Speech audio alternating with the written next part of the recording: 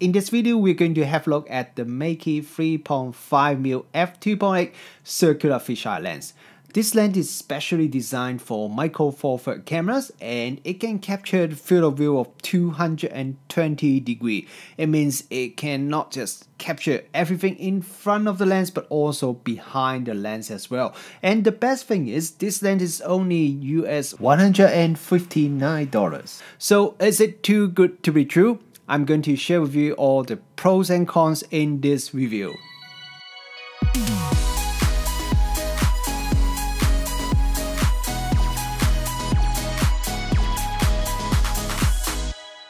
Kia ora, good morning everyone, Rich Wong here, welcome back to the channel. Today we have a pre-production sample of the Meike 3.5mm f2.8 circular fisheye lens. Meike, they made quite a number of different fisheye lenses. On my channel, I reviewed one of the APS-C fisheye zoom lens just a little while ago. So today we are going to have a look at this latest fisheye lens specially designed for micro four thirds camera. So biggest thing about this fisheye lens is that it can capture 220 degree field of view either horizontally, vertically and diagonally. So this is a ridiculously wide field of view. That means not just capture everything in front of lens but also behind the lens as well. You may remember last year I have done a review of the Laowa 4mm f2.8 circular fisheye lens. That lens also has a 220 degree field of view. So in terms of spec, it is very similar to this Meike lens. So in this video, I'm going to do some direct head-to-head comparison of these two circular fisheye lens and see how is the performance of these two lenses when you compare them side by side. Okay, let's start by talking about the design and build quality of the lens first. This Meike 3.5mm fisheye lens is made of metal. Pretty much the whole lens is made of metal from the housing to the mount at the back, and even the lens cap is also made of metal, and the lens cap fits in very nice as well, not too tight, not too loose. It is quite a small lens, so you can easily fit it into your pocket or one side of your camera bag. But if you compare it with the Laowa, put them side by side, you notice that the Laowa is quite a little bit smaller. Now, usually for a similar spec lens, I would definitely prefer a smaller lens, but in this case, there are some reasons that make me prefer the slightly larger size of the Meike lens, which I will talk about very soon. This is a full mechanical lens, so there is no autofocus and there's also no electronic contacts at the back of the lens. At the front of the lens is the focus ring. The travel is quite small, it's about only 60 degrees or so, but this is not really a problem because fisheye lens has a very deep depth of field, so you don't really need very precise focusing. So 60 degrees or so is fine, and the focus ring itself feels pretty nice as well. And then at the back we have the aperture ring here, from the maximum aperture 2.8 all the way to the minimum aperture f16.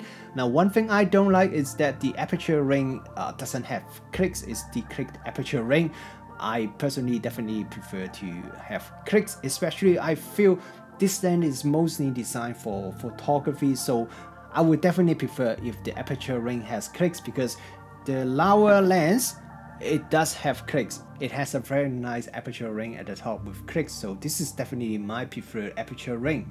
But apart from that, the aperture ring on the Meike lens feels very nice, and I also like the fact that the focus ring and aperture ring, they have a different design, so when you just grab and hold the lens, you will know whether you are holding or moving the aperture ring or focus ring, so that will minimize the chance that you mistakenly change the incorrect ring. Overall, there really isn't much I can complain about the build quality of the Meike lens, especially the lens is only $159. I think the build quality definitely is more than what I expected. Before we go and talk about the image quality, I want to talk a little bit more about this lens and just explain to you what makes this lens so special. As I have mentioned at the beginning of this video, this lens can capture field of view 220 degrees, no matter you're measuring horizontally, vertically or diagonally. And you can capture perfectly rounded circle photo with this Meike lens, which is better than the Laowa, because unfortunately with the Laowa, when you use it to take photo, a tiny bit of the topmost and the bottommost of the photo that you capture got cut off, which doesn't happen with this Meike lens.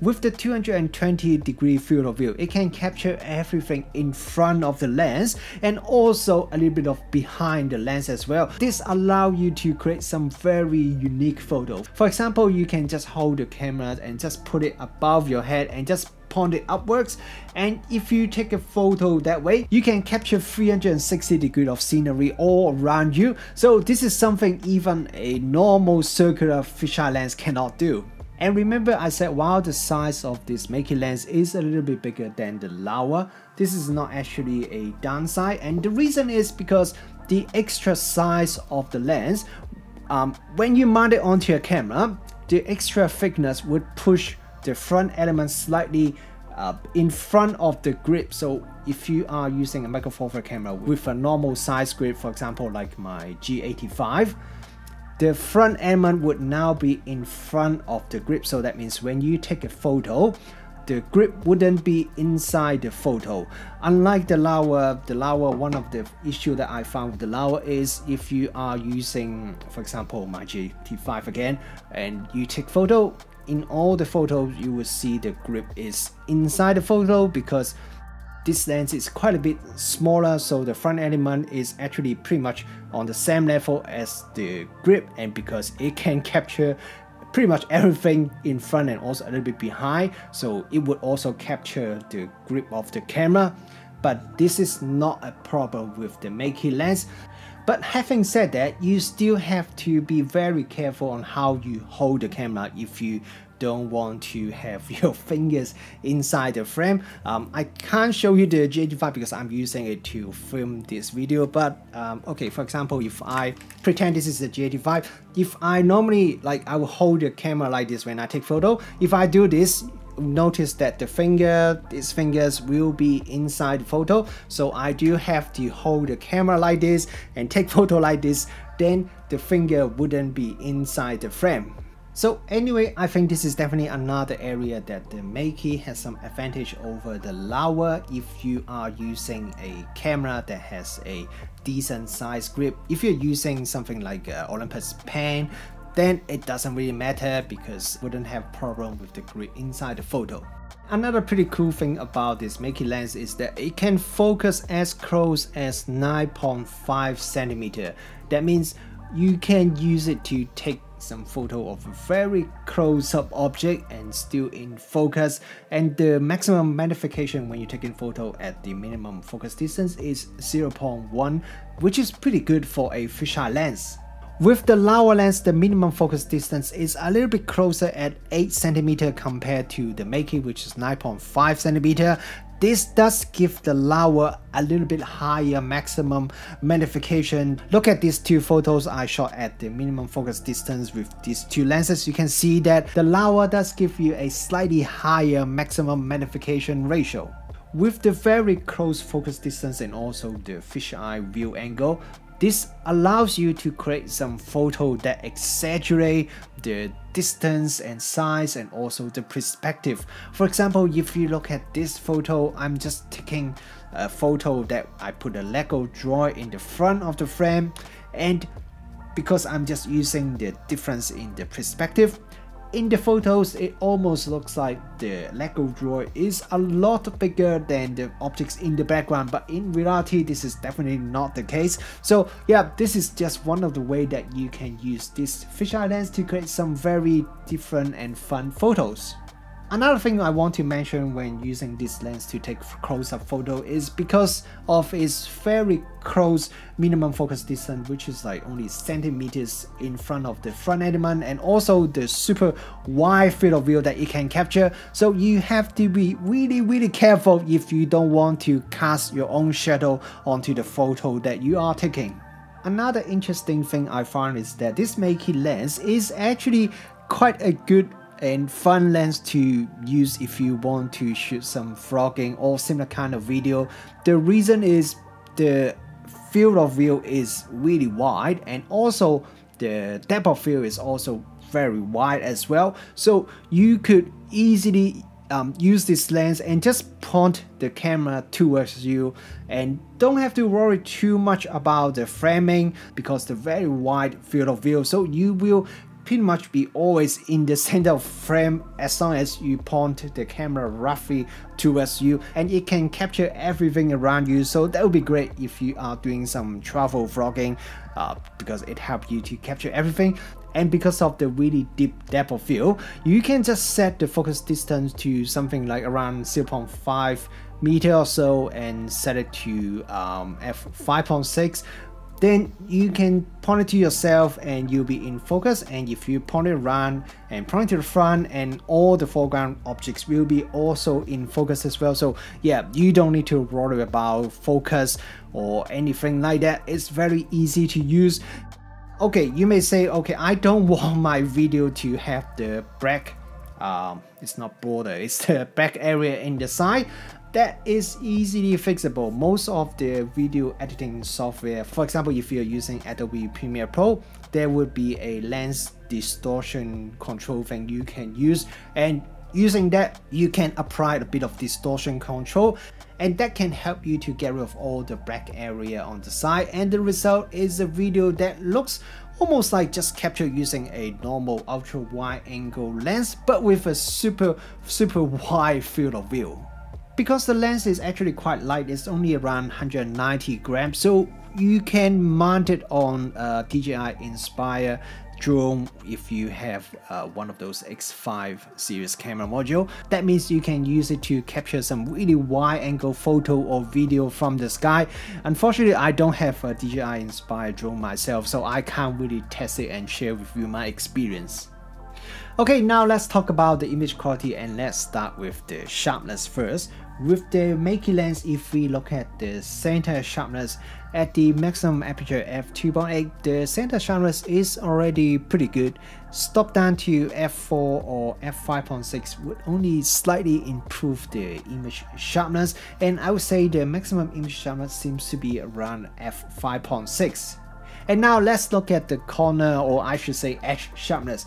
At the maximum aperture f2.8, maybe apart from the last 5% or so which is soft, the rest of the photo, even at the maximum aperture, is still pretty decent in terms of image sharpness. Stop down does improve the sharpness a little bit, and it seems the maximum edge sharpness is also at around f5.6. Compared it with the Laowa, I think the overall image sharpness seems to be very similar. The Laowa may be slightly sharper, especially if you look at the very extreme edge. I think the Laowa at the very extreme edge is definitely sharper than the Meike, but apart from that, I think both lenses are pretty decent in terms of image sharpness and very usable even at the maximum aperture f2.8. Lens flare is quite often a problem for a lot of ultra wide angle lens, especially fisheye lens, because it has a big front element that is extruded and you don't have lens hood to protect it against lens flare. So when I was testing this lens flare is my biggest concern. But after testing it over the last week or so, and I took a lot of photos, I have to say overall the lens flare control is actually very good. It's not perfect. On a bright sunny day with the sun that is directly in front of me with no cloud or anything to cover the sun, I do have a little bit of lens flare, but the amount of lens flare is, I think, is very well controlled and very acceptable. I never really have any serious lens flare issue with this Meike lens, no matter I have a very strong light source directly in front or near the side of the frame. The lens can handle lens flare very well compared to the Laowa. If you have watched my Laowa 4mm fisheye lens video, I've mentioned there's a bit of lens flare issue with the Laowa lens. So overall, I think the Meike does better than the Laowa. If I look at my side-by-side comparison photo, quite often the Meike would have noticeably better lens flare control than the Laowa. If you like having sun stars in your photo, with the Meike you can stop down to around aperture f8 and you can start having some sun stars in your photo. Stop down to the minimum aperture f16 and you can have some pretty nice looking sun stars. But when I look at the photo that I shot side by side with the Laowa lens, I would say I prefer the Sunstar from the Laowa lens, while both lenses are set to the minimum aperture f16. In terms of distortion, well, it's not a fisheye lens if it doesn't have distortion, and the Meike lens have lots of distortion, and that's why we want to buy a lens like this. One thing that just have to be very careful if you have not really shot with a fisheye lens before is just slightly tilting or turning the camera angle a little bit can dramatically change the distortion, and as a result the composition and the output of the photo. So when you're taking photo, just be really careful how you frame the photo, just or experiment with it, because sometimes you just change your position angle a little bit and you can have a very different photo. With the Meike lens, there is a small amount of vignetting at the maximum aperture f2.8. Stop down to f4 would already remove most of the vignetting, and this is very similar with the Laowa lens as well. At the maximum aperture, there is a little bit of vignetting, and once you stop down to f4, then it becomes not really noticeable. And one thing I noticed when I was reviewing this vignetting test photo is all these photos were shot with a fixed white balance setting, but if you look at the photos, you can see the photos from the Meike is slightly warmer than the photo from the Laowa lens, which is slightly cooler. This is something I also noticed when I was looking at my other sample photos, but with this set of vignetting photo, because it has a pure white background, it makes it more noticeable. As a reviewer, I have the privilege to test and play with a lot of lenses, many different type of lenses. Some are like 24-70 f2.8 or 15mm prime lens. Those are very popular lenses. Most of you would have one in your camera bag or more than one. But reviewing those lenses sometimes could be a little bit boring. How is the newest 50mm f1.4 lens different from the other 5 or 10s that I have tested in the last few years? Probably not a lot. And then sometimes I got to review some very special, very unique lens like this Meike 3.5mm circular fisheye lens. This circular fisheye lens, especially with its super wide field of view, is not really suitable for taking the normal everyday type of photos. But this is why I like to review this kind of special lens, because it is different, it is fun, and it is really fun. I may even call this lens the Eye of Sauron from Lord of the Rings, because it is really powerful and it can see and capture everything. As long as the camera is pointing towards you in your direction, you can't escape from this lens. And even if you want to escape and try to go behind the lens, the chances are it can still capture you in the photo as well. The overall image quality of this lens is also pretty decent. There is no real weakness of this lens in terms of image quality or the area that I talk about. The performance of the Meike lens is pretty decent. And if I compare it with the Laowa, I would say overall the difference between these two lenses is very small. Some area the Meike does better, and then some other area the Laowa does better. I think both companies did a very good job creating such a nice fisheye lens that really push the boundary that can capture such insanely wide field of view. And with the price of this Meike lens is only $159, I think that makes it a lot more attractive than otherwise it would be, because to be honest, circular fisheye lens is not a lens that you will be using every day. If you buy this lens, the chances are you'll be using it a lot in the first couple of weeks or maybe a couple of months, and then you'll probably just put it one side and only use it every now and then.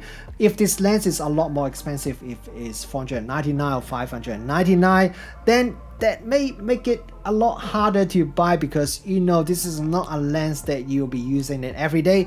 But at such a low price, $159, I definitely wouldn't feel so bad if I only use it every now and then. And also because the size of the lens is quite small, so I could easily just put it on one side of the camera bag and just carry it with me all the time. And when I need to use it, and I will bring it out and capture some photos.